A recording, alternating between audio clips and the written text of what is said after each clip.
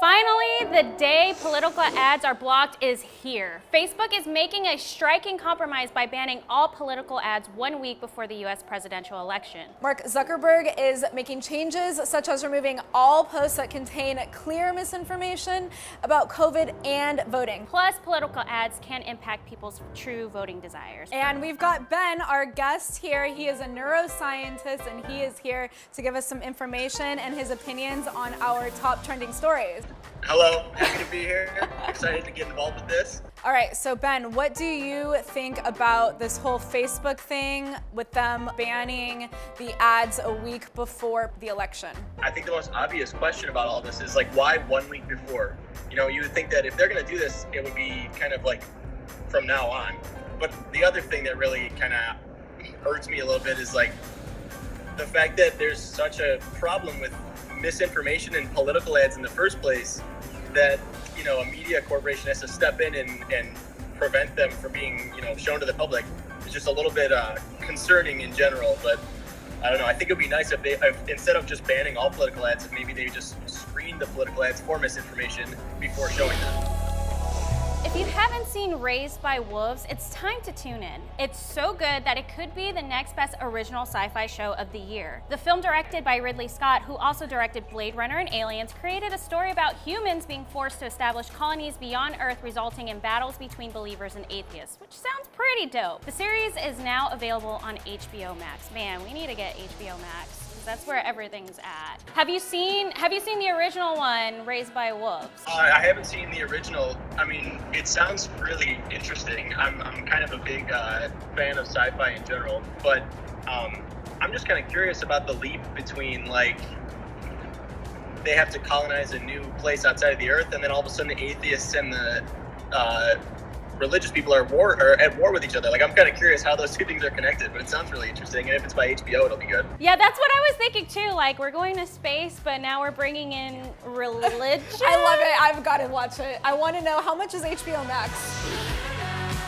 What happens in a black hole stays in a black hole. But astronomers are saying they found the most epic black hole collision in history, similar to a chaotic merger that occurred some 7 billion years ago. The two came rapidly spinning towards each other, crashing into a violent burst of energy in the universe, creating a massive black hole 142 times the mass of our sun. Do you have any theories on black holes, or have you researched black holes? I read Stephen Hawking's book about black holes, and what I gathered is that they're absolutely horrifying. Basically, anything nearby them gets sucked in, and in his words, it gets turned to spaghetti.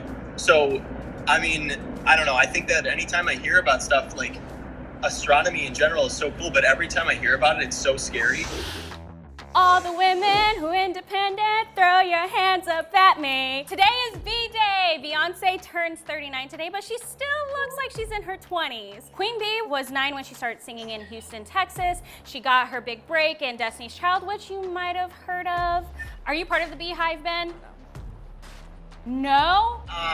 You know, I wouldn't consider myself a member of the Beehive because I'm not really that big of a fan of hers. I'm not a fan. I just don't really listen to her music. Okay. It seems like these stories are more frequent than ever. Daniel Prude, a 41-year-old black man from Rochester, New York, had an altercation with the police. During the altercation, police covered his head with a spit hood and pressed his face into the ground while he was handcuffed and naked. 7 days later, he passed away, and the medical examiner ruled his death a homicide, attributing it to complication of asphyxia in the setting of physical restraint, as well as excited delirium and PCP intoxication. His family said the police were notified due to Prude having an acute manic psychotic episode. The 7 officers involved in his death have been suspended.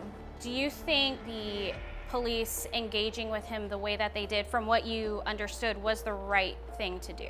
So I'm in neuroscience now, but I come from a psychology background, and I used to study, I do study psychiatric illness from a neuroscience perspective, but I used to study things like suicide prevention. So, you know, I'm very in touch with this kind of the sensitivity with this. And I definitely think that, of course, anyone being called to handle this type of situation should be prepared and appropriately trained to work with people who have psychiatric illnesses. And as far as I know, I think police officers are, you know, they go through training on things like racial profiling, things like that. But I don't think there's any, you know, advanced, really hands-on training with how to handle a subject, I guess, who may have a psychiatric illness. And I think that's extremely important to prevent this type of incident.